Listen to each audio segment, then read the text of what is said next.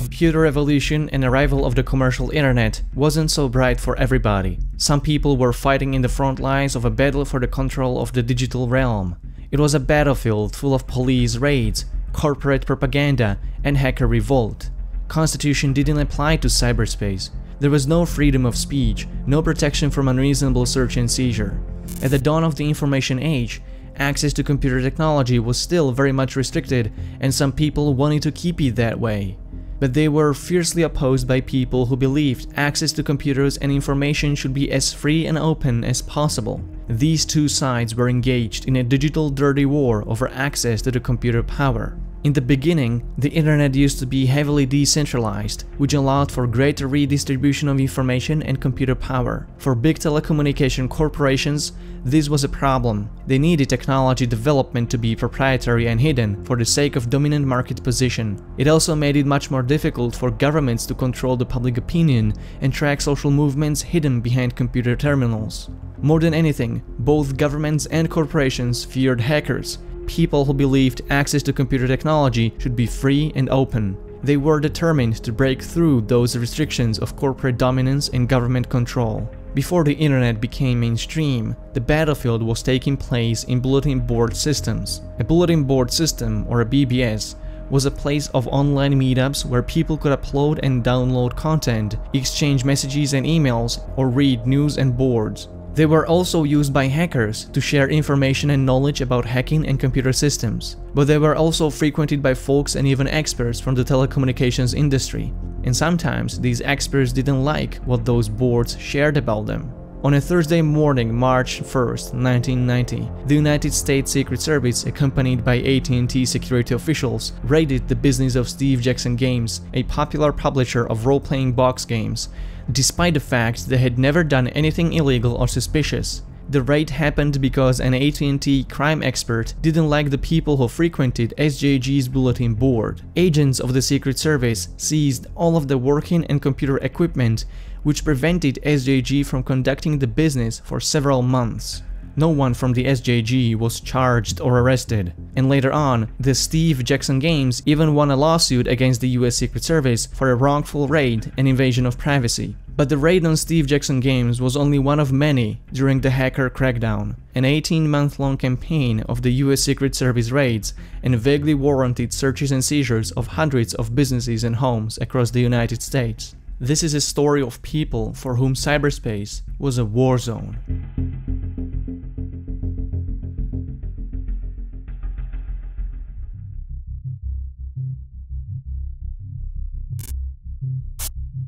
One busy morning, security officials at Indiana Bell received a very strange phone call. An adolescent voice, boasting about his hacking powers, threatened to crash their national telephone network. He said they planned to do it together with his friends from the Legion of Doom on July 4th, 1989. He hangs up, and Indiana Bell rushes to inform the Secret Service. It isn't hard for them to track down the caller's location. It's a 16-year-old boy based in Indiana who goes by the name of Fry Guy. The Secret Service would then install pen register on his phone lines to collect metadata from his incoming and outgoing phone calls. They would find proof of a long list of Fry Guy's criminal activities. But the secret agents also got something much more valuable: a lead on 3 Atlanta-based members of the Legion of Doom: Ervile, Prophet, and Leftist. Fry Guy met with the Atlanta 3 only through online hacker boards, where hackers commonly exchange their knowledge and experience.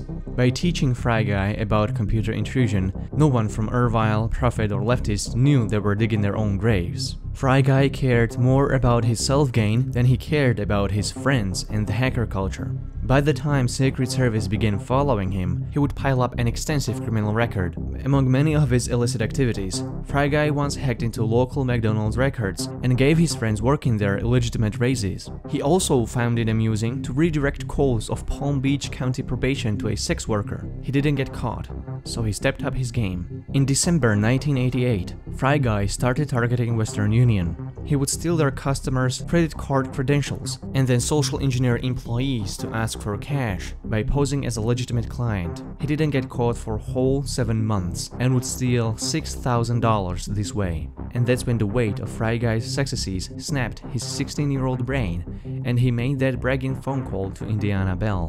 Getting attention from federal agents would also put the Legion of Doom in jeopardy. The Secret Service installed pen registers on phone lines of Prophet, Leftist, and Ervile. On July 22, 1989, the federal agents from the Secret Service, accompanied by police and Bell Security officials, raided the homes of the Atlanta 3 and Fry Guy. These raids turned out to be a goldmine for the Secret Service. The Legion of Doom thought they had done nothing wrong. Fry Guy, however, was a wicked coward. While all four of them agreed to cooperate fully, Fry Guy did something more. Being the only elephant in the room who actually stole money, he blamed all of his corrupted intentions on the Atlanta 3.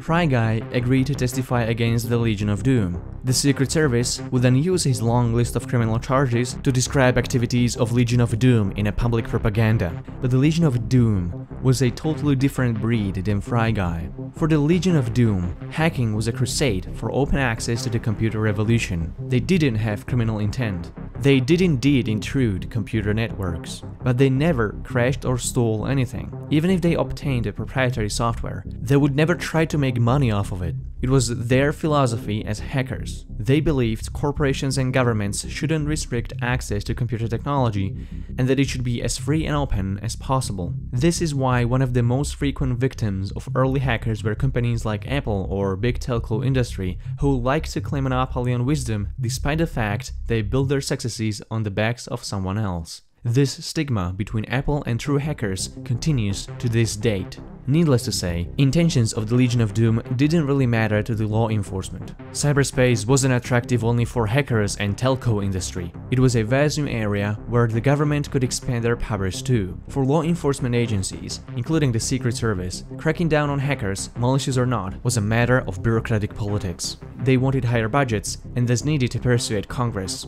For the Security Service, the Legion of Doom was their scapegoat. They had an underground hacking group who promised to break the rules and Fry Guy crimes to prove their point. Raids on the Atlanta 3 also revealed the true face of who is on which side. In all three raids, agents of the Secret Service were accompanied by corporate security officials from Bell South. They were the ones who determined the guilt of the Legion of Doom. They estimated a price tag of their intrusions, and the Secret Service would take it at face value. It was Bell security officials primarily who decided what would be seized and worth the investigation. It was as if corporations and government acted inseparably as one body.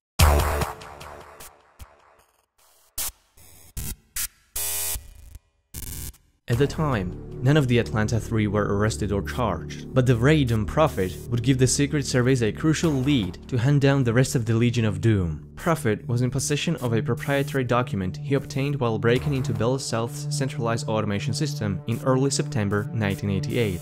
Shortly referred to as E911, it was a 12-page long non-technical document describing Bell's emergency response system. Prophet didn't damage or delete anything from the Bell system. He took E911 as a mere trophy. He wanted to boast with his hacker skills, so he sent a copy of E911 to Night Lightning, the editor of a popular hacker magazine Frag, where they decided to publish the document. Being too scared of the consequences, Prophet and Night Lightning edited out all of the identifiable or potentially sensitive information, essentially shortening the document by half. On February 25, 1989, Night Lightning published the heavily edited E911 in Frag. However, before Night Lightning even obtained E911, Bell South officials had already known about it. Prophet made a backup of E911 on Jolnet board run by Richard Andrews. Andrews examined the E911 and decided to pass it to his friend working as an AT&T communications specialist. Being suspicious, Andrews' friend then forwarded the document to Jerry Dalton from AT&T Corporate Information Security and a US Secret Service advisor. Dalton consulted with Henry Klupfel, a Bell Corps expert on telecommunications fraud, what to do. Klupfel determined the incident doesn't deserve their attention and decided to put it aside for the next 16 months, until a nerve-wracking event would suddenly change their position. It's Monday afternoon, January 15, 1990. An AT&T's long-distance telephone switching station in Manhattan crashed. Nothing too out of the ordinary. Telephone networks are expected to have blackouts. Earthquakes, floods, fires or winds can all easily break parts of the system. This time, however, was different. Station after station across the United States, telephone switches began to crash one after another. 60,000 people lost their telephone service and 70 million phone calls went uncompleted. This crash was unprecedented and no one knew why it happened. One thing was clear, it wasn't due to a physical damage. For the law enforcement, this was a proof of a danger they've been longing for. The crash was too big to be blamed on natural causes. There must have been someone behind it. The law enforcement already had someone like that. Hackers. They were preparing for a war against hackers and all they needed now was just a spark. The crash of AT&T network that happened on the Martin Luther King Day appeared way too coincidental to be just an accident. The Secret Service wouldn't hesitate to crack down on their scapegoat. The first to fall prey to the insidious beast was Night Lightning. 3 days after the crash, he was visited by Secret Service agents Foley and Golden, along with Bell security officials. They would search his house and accuse Night Lightning of the crash. When that didn't work, as Night Lightning had no idea why they were associating him with the crash, Foley confronted him about the E911 document.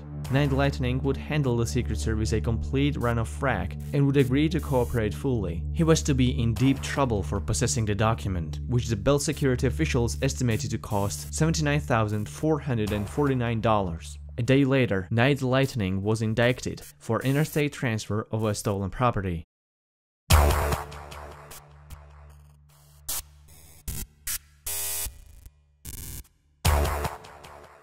The Secret Service continued the manhunt on the Legion of Doom, or anyone associated with them or the E911 document. On January 24th, the Secret Service raided homes of another 3 members of the Legion of Doom: Acid Freak, Fiber Optic, and Scorpion.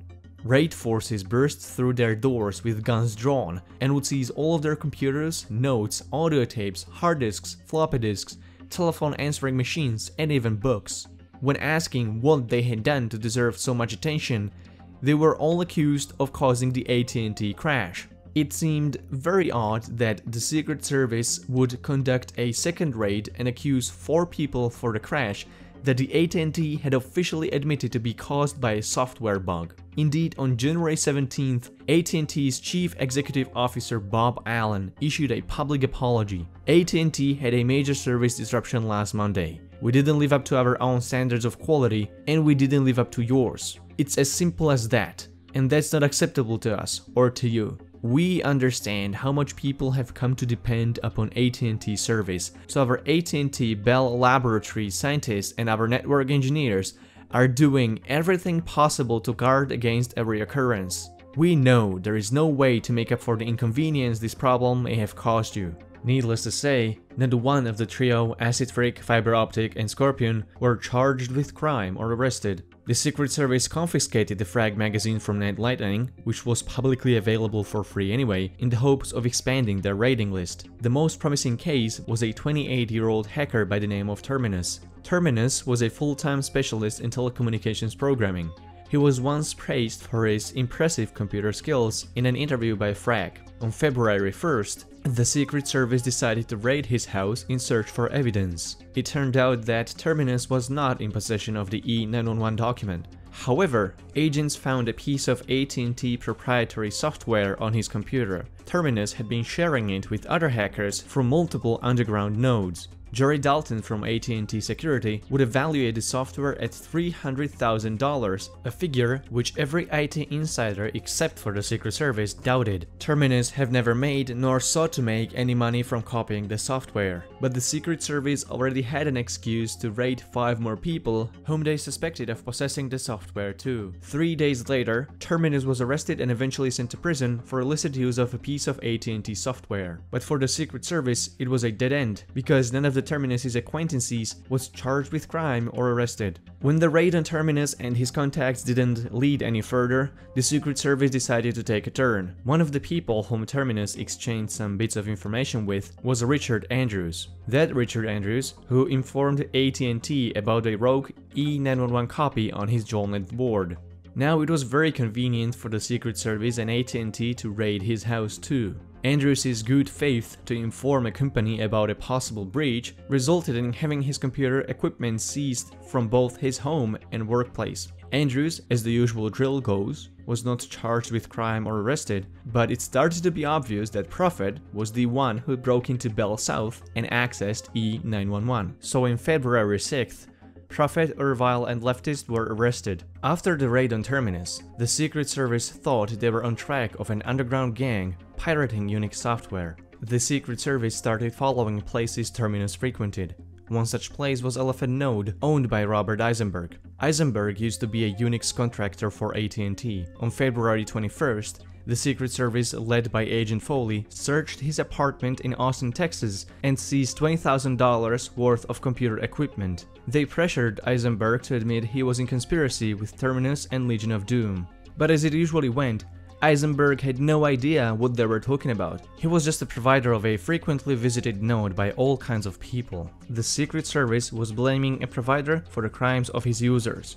They took his Elephant node along with 800 megabytes of 1990 data of dozens of Eisenberg's innocent users as evidence. But this was another dead end.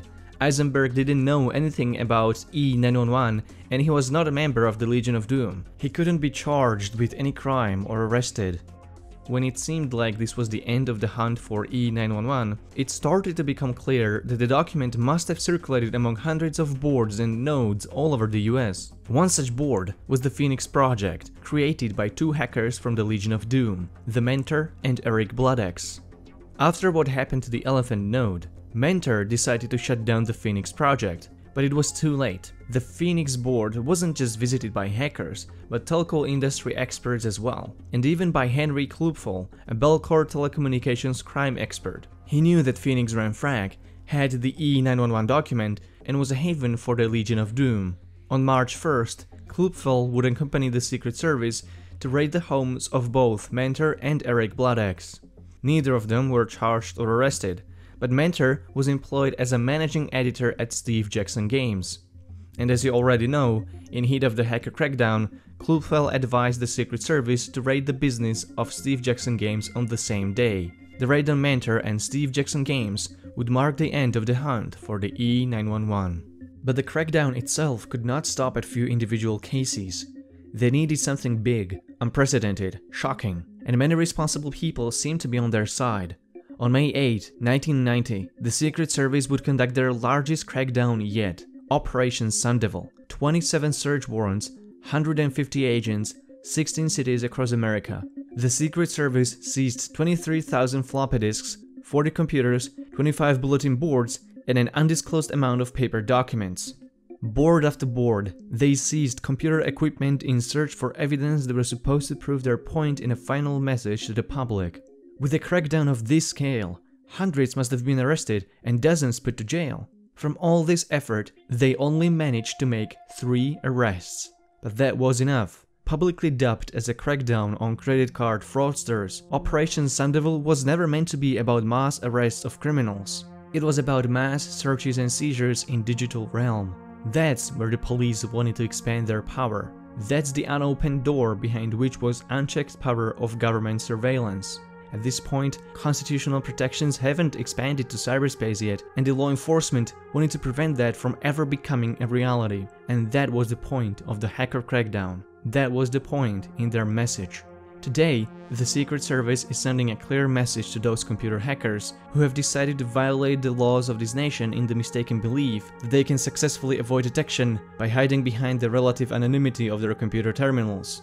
Underground groups have been formed for the purpose of exchanging information relevant to their criminal activities. These groups often communicate with each other through message systems between computers called bulletin boards. Our experience shows that many computer hacker suspects are no longer misguided teenagers, mischievously playing games with their computers in their bedrooms. Some are now high-tech computer operators using computers to engage in unlawful conduct.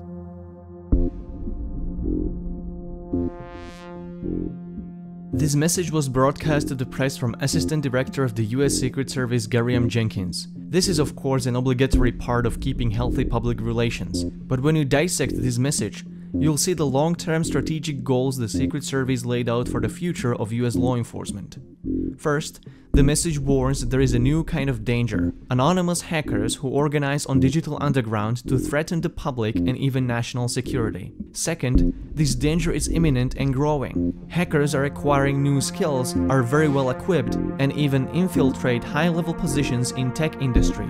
And finally, the US law enforcement led by the Secret Service is the most committed to face this danger. Only they have an unparalleled experience and determination to deal with this threat and take it to the front to fight these dangerous underground hackers. If architecture of this message sounds familiar to you, that's because this very formula has been repeated in response to every major security issue by the US government until today. Replace hackers with terrorists and you got yourself perfect. Rally round the flag speech to persuade the whole nation to go to war or install a total surveillance state.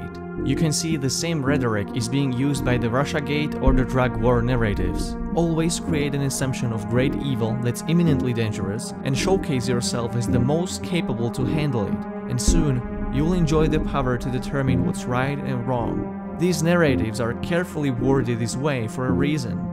They are intended to lead towards expansion of jurisdictions and allocated budgets. It's especially true for the Hacker Crackdown, as most people the Secret Service raided were never charged or arrested. The threat of malicious hackers the message from the Secret Service warned about was actually abysmally small. Operation Sandoval arrested only 3 actual credit card fraudsters, and none of the arrested hackers from the entire Hacker Crackdown ever damaged or deleted anything.